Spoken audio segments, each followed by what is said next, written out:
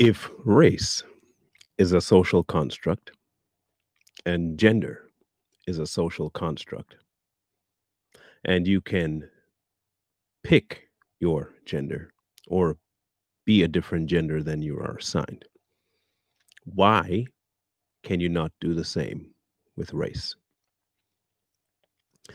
If all things being equal, gives you the scenario that both of them are social constructs and not reality. They're not something that is set in stone. They're not something that cannot be changed. Then why do we have a problem with blackface?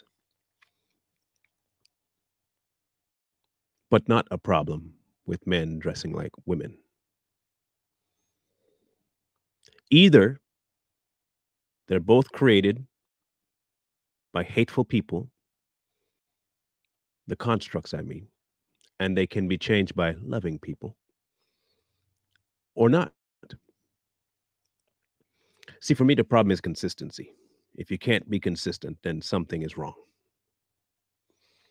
If you're going to tell me in one breath that it being a social construct allows you to change it, then why are we so hard set on racism? Why, when some people want to release that social construct, they're considered traitors? If anyone has an answer for that, please let me know because I've been itching to find this solution for a while now. So maybe, just maybe, um, you can give me an answer. I'll be waiting.